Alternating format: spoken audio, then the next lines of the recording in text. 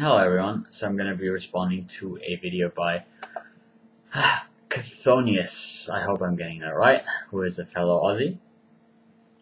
So Chthonios, in your video you say that even if a god basically revealed himself to you, a god that you didn't like say the Christian god or Zeus, then because you didn't like them and you wouldn't worship them, you'd still be an atheist in respect to that god.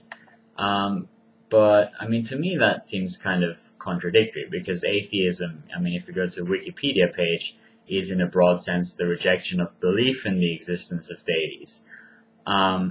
So, if you know about the deity existing, and you accept that they have godlike powers, then surely, because you know about them, you must believe in them. I mean, I guess if you associate theism with worship, then maybe you're not a theist. And I guess then you would have to invent another term.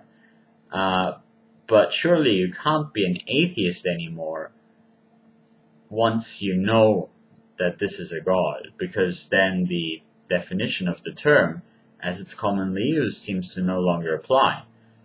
And, you know, I guess you could get into the ridiculous position where you would then be an anti-theist because you're against the worship of this god that you don't like, but you're no longer an atheist because you believe in the god. But I don't see how you can still be an atheist about a god once they've revealed themselves in some way to be a true god, because it's all about belief, and once you know, you also have to believe, unless you're driving yourself nuts somehow and just denying truth to yourself, which is probably not, not what you mean. Anyways, that was it.